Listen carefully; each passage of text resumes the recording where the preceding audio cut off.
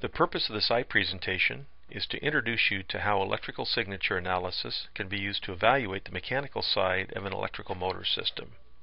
My name is Richard Scott, and I will be your narrator during this presentation. AllTest Pro is based in Old Saybrook, Connecticut, USA. We are a manufacturer of motor and generator testing instruments and have been in business since 1983. The motor system is made up of the following. The facility power distribution system includes components such as in-plant wiring and transformers. The starting, control, and drive system includes the motor starter and adjustable speed drives. The motor itself, in this case an AC induction motor, but could be a DC motor or a wind turbine. The mechanical coupling refers to components like belts and power transmission devices.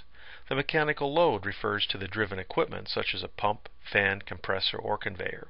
The process is what's being accomplished, such as water pumping, mixing, etc.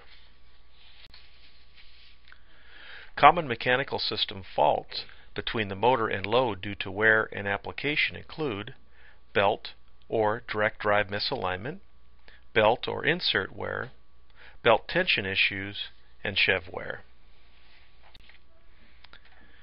The load can have numerous types of faults depending upon the type of load. The most common are worn parts, broken components, and bearings. Motor system faults, whether related to incoming power, motor electrical or motor mechanical, mechanical coupling, or the driven load, all will have unique signatures when using electrical signature analysis techniques. Therefore, with a little bit of information about the motor and motor system, relevant fault frequencies are identified and the entire system can be evaluated. CF equals center frequency, RS equals running speed, and LF equals line frequency.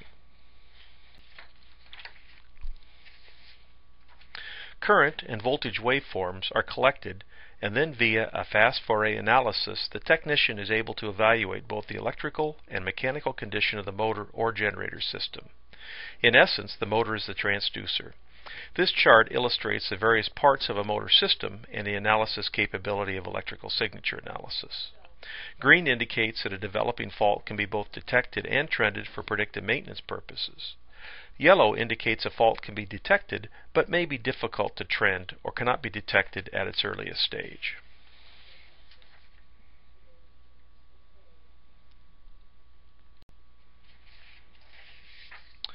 One of the primary operations of the ESA software is to perform a root mean square demodulation process on the power line carrier signal to provide a highly sensitive and selective means of extracting current signals from the motor load. This demodulation of the raw current signal removes the large line frequency component to permit a much improved signal-to-noise ratio for components causing a modulation like running speed, belt passing, gear meshing, etc. Numerous indications of performance are revealed within the time and frequency domains that provide the required information to determine the health of the motor and the impact of the delivered load. This permits actually seeing the true running speed, motor slip frequency, gear mesh frequency, drivetrain components, and gear rotational speeds. To separate the various frequencies, a fast Fourier transform is used, and the resulting frequency spectra is displayed on the screen. The peaks in this spectra correspond to the rotational speeds of the different components in the machine. For example, in the case of a fan driven by an electric motor through a belt, the peaks correspond to the motor speed, pole pass frequency, fan speed, and belt speed. If a gearbox is used instead of a belt drive, then spectral peaks will appear at the rotational speed of the gears and gear meshing frequencies.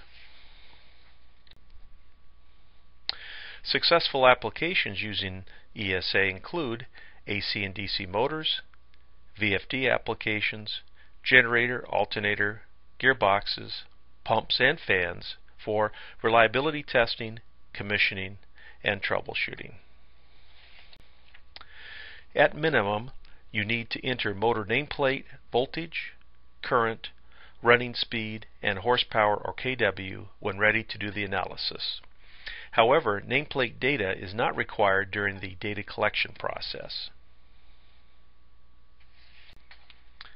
Some systems will require you to use a calculator to manually determine various mechanical machine frequencies. A modern ESA system allows you to enter mechanical system information so the analysis becomes quick and easy.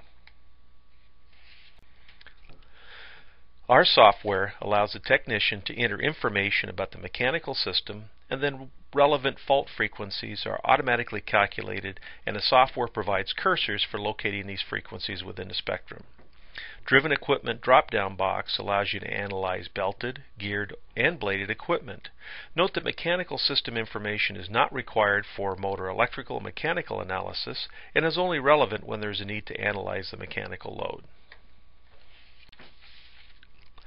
As an example, here is the low-frequency data from dust collector fan 1 that is driven by a 150 kW, 400 volt, 260 amp, 1485 RPM induction motor. Note the peak labeled BLT, and this is the belt frequency. The belt frequency is the speed of the belt.